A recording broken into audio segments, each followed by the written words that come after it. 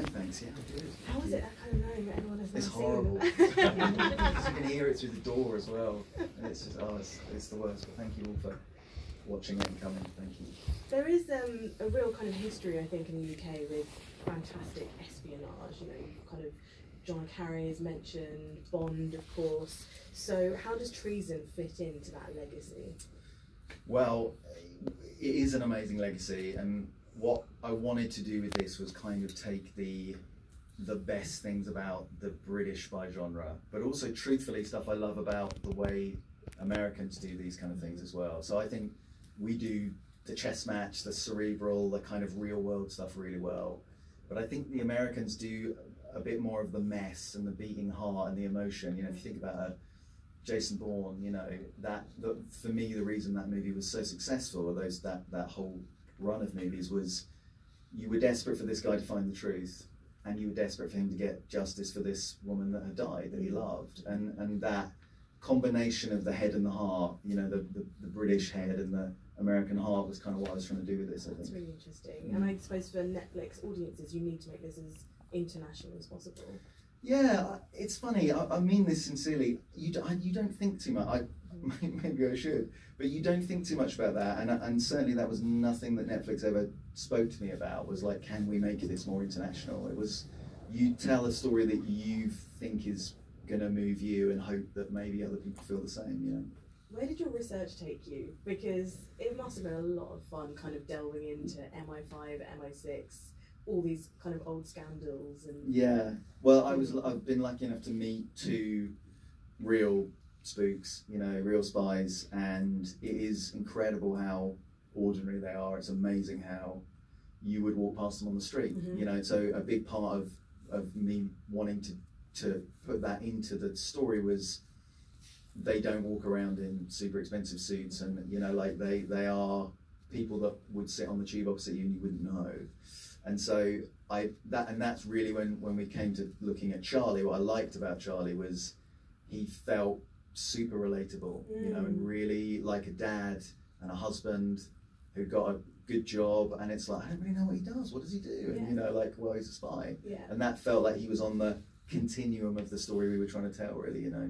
I've heard Charlie talk about how much he's enjoyed not just kind of filming back in London, but also filming in his own accent. Yeah. Which is just so, you know, he must really. Well, there was one particular point where we let him go for one weekend. He was getting ready to go and do this show called Kin, where he's Irish. He was in his normal accent for us, but he had 2 days in Atlanta on a Daredevil cameo in something in the American accent, and he was really sort of scrambled trying to find his way through, but he did it brilliantly. He did it brilliantly. I mean, he does kind of it feels like this role is tailor-made for Charlie Cox. Did you write it with him in mind? I didn't. I honestly didn't. I very rarely have a specific actor in mind. I normally have 2 or 3. The only thing I ever wrote with anyone in mind was Bridge of Spies, which was Tom Hanks. It was the only thing that I had. I just had him in my mind. But it's more fun sometimes to have, well, this scene, maybe it's going to be Charlie Cox, but in the next scene it's going to be someone else. And then what you then do is you allow an actor to push in different directions, so they're not just playing in their safe zone, but they're doing stuff outside of that, you know. Interesting. And you know, we kind of mentioned Bond, but Olga Kurylenko, we have seen her do incredible things since Bond, but kind of seeing a Bond girl forge her own path in this was really satisfying. Can you tell us how that? Yeah, I think Olga's brilliant, and you look at Olga in Death of Stalin, and then you look at Olga in Quantum of Solace. That is her range. That is the breadth of her. And so I was really keen to make this a role that could be both things. So she has the physicality, she can do the action really convincingly, but also there is a beating heart to her and a loneliness to her and a drive to her that exists in quiet moments, in moments of just the camera sitting on her and seeing her eyes and feeling a bit of longing, and she's capable of that. So to give her the chance to do that was really exciting, I think. And Una Chaplin as well, just she always feels new and exciting, even though she's been on our screens for quite a while. So tell us what made her so perfect for Maddie. So Una, to me, Una is one of those actors that you almost every single day you arrive on set, she is so energized and so alive and so instinctive that you just, as a writer, you want to give her more. And she doesn't even ask for more, but you're like, what? I wonder how she'd react to this or that. She is like an untapped resource, I think. She is like, I would write for her forever, because she's just alive to everything, and she burns so brightly in scenes. You know, I love her. She's great. I do feel like she can do anything. Yeah, I think so. I think so, and she wants to as well. Yeah. You know, we had different moments through this. I mean, the journey of her character is probably the closest almost to the audience in some senses, because you have someone pulled into something they don't understand, that they're trying to work out, and they have to get active. They have to do something. And so Una as a person in the middle of the drama is compelling for me as a writer and for the audience. And so I found myself wanting to push moments, because I'm like, how would a normal person react to that? If someone is forced to pick up a gun? She's been in the army, so she's had that experience, but how does that feel? Because it feels odd, and it shouldn't feel normal. And it's not easy to do that. And she is a brilliant personality and energy for reflecting how weird those moments are, you know. Also, the whole way through, I honestly had no idea whose side we were supposed to be on, who was the antagonist, who was the protagonist. It feels like it changes almost minute by minute, or at least your kind of idea of it does. So tell us about how you wanted to play with that. Well, a lot of that comes really from, I think, the necessity of the genre is that it keeps you guessing. You know, a spy genre should be a bit of a puzzle box, but it also should be, I think, not just about engaging the head, but also like, how do I feel about this character now I know that? How does that change what I've seen before? How does it change what's about to happen? So I wanted all of the characters to be alive to the shifting sands, and truthfully, for no one to be perfect, for no one to be, you know, unimpeachable, for everyone to have a little flaw, a little problem, a little thing that the audience was like, I don't know how I feel about that now, but I'm going to stick with it because I'm compelled, and work it through, you know. The one thing, whenever I kind of start watching something to do with espionage, is the tech. I'm always really interested in that, because it must be really enjoyable to write, whether it's new tech, whether it's kind of learning about developing tech in that world. So what was your kind of angle on that, and how far did you want to go with it? Yeah, I'll be really honest, not very far, because I wanted it to be, when I spoke to people that worked in the service, they used things that were useful to them, but it was about data collection, and it was about making sure they were safe. And so there wasn't anything particularly whizzy, there wasn't anything that could go wrong in the field. It was all very basic stuff. For example, the pen. Yeah. So the pen. I really love this pen. The pen is real, and the pen is really? Yeah, absolutely, and it's a really, really simple thing, but it helps somebody in the field to get the information they need and then get out. And that was what I was interested in, just the everyday spyware rather than satellites and, you know, whizzy laptops and that stuff. Yeah. Very practical. Yeah. You wouldn't like it. Can you tell us a bit about your company, Binocular Productions, and why you wanted this particular project to be the first out of Binocular? Yeah, I started as a playwright, and I didn't have, you know, I didn't study writing. So I started as a playwright and had productions in London and at the National Theatre, and I had an experience which was amazing of being mentored by people and being taught how to write, getting better at my craft because people put their arm around me and said, okay, look at this, read this, watch this. And I found, truthfully, the more mentoring I did as I went further in my career, the more it felt like you were paying that back.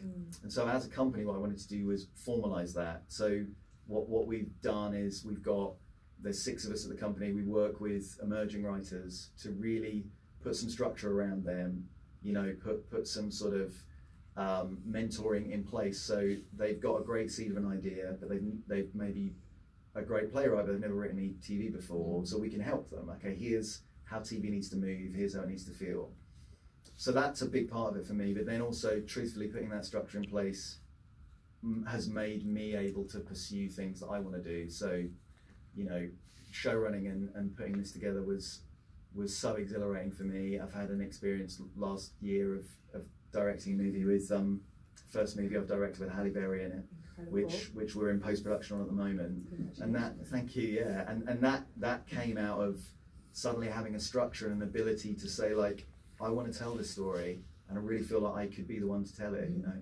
So I think the company is empowering me and other writers, I guess. That's amazing. And you work with 2 directors on this, which I always find really interesting, the kind of the split of how does that work cohesively to create the same vision when you're working with multiple directors? How did you help to oversee that? Yeah, it's a big part of show running is that cohesion, to be honest, because you've got 2 blocks in a show like this. So you've got, you know, someone directing the first block, the first few episodes, and then someone coming in and directing the second block, the last 2 episodes, say.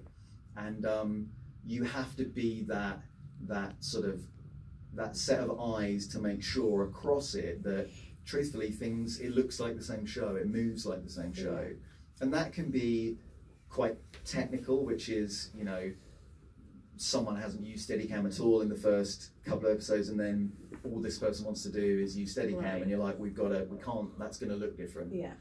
But another part of it, truthfully, is palette. You know, is working. The reason that was so exciting to work with Louise Hooper and Sarah O'Gorman on this was they'd never done the genre before, so it wasn't going to look or feel like someone who'd done a million spy shows, and that was really exciting. So we talked a lot about warmth.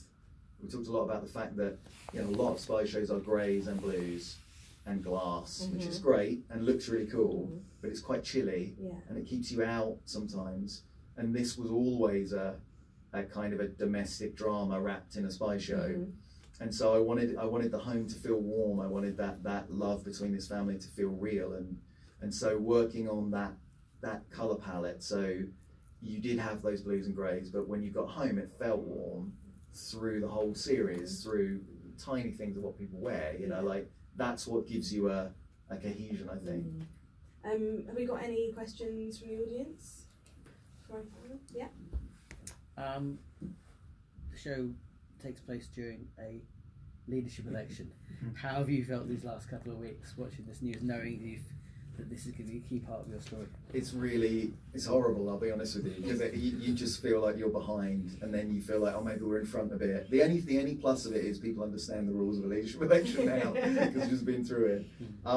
It's interesting to me, you know, we have a foreign secretary running for leader. Obviously, we were in post-production when Liz Truss, you know, threw her hat in the ring.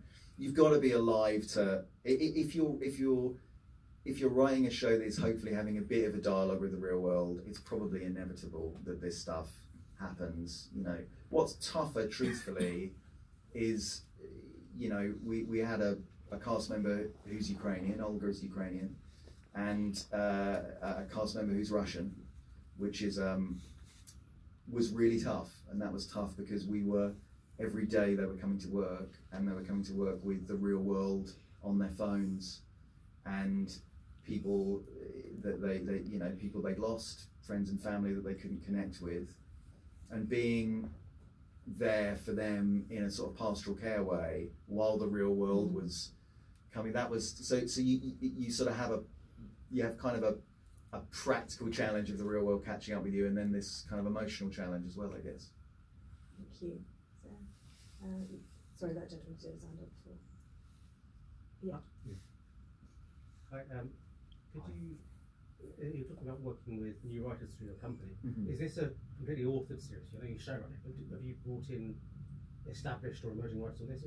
And were it to return, is there something that you feel perhaps you could work with? Yeah, no, I have. So there's another writer that I work with on this called Amanda Duke, who very excitingly got on the broadcast hot shot list last week, and is a writer that I had read a couple of early scripts of, and I think hadn't had anything on TV at that point, and I just really connected with her. I liked her a lot. I liked the way she approached story. She came from casting, you know, had a couple of kids and was looking to change and write some stories, and I loved the way she came to the business.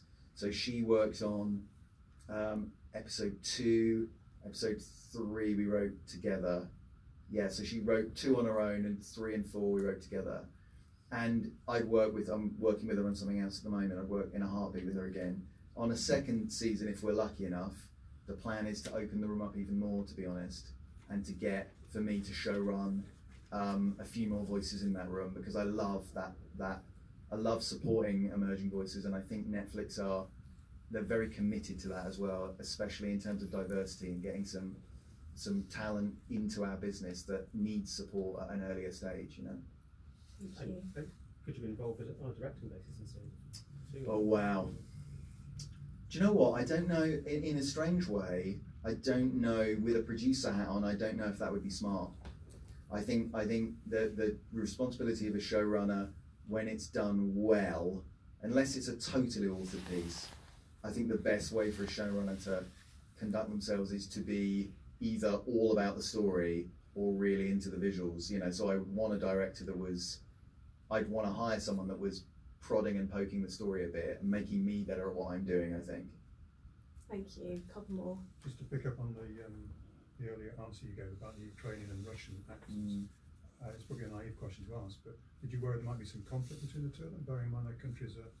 Yeah, no, it's not a naive question at all. They worked a lot together back in Russia. They'd done a lot of movies together and had a wonderful relationship, and actually managed to help each other through the experience of it. So no, I wasn't worried about that. I was worried about them as human beings being so far away from home, you know. But the crew was great. They were there for each other, and yeah, but every day brought something pretty tough for them to deal with, I think. And the other question was, there's a scene earlier in the piece where a disabled man is having physiotherapy. Was that and he's a serviceman, ex-serviceman. Was he a real life ex-serviceman? He was a real serviceman, yeah. We're going to see him at the cast and crew screening in a few days' time.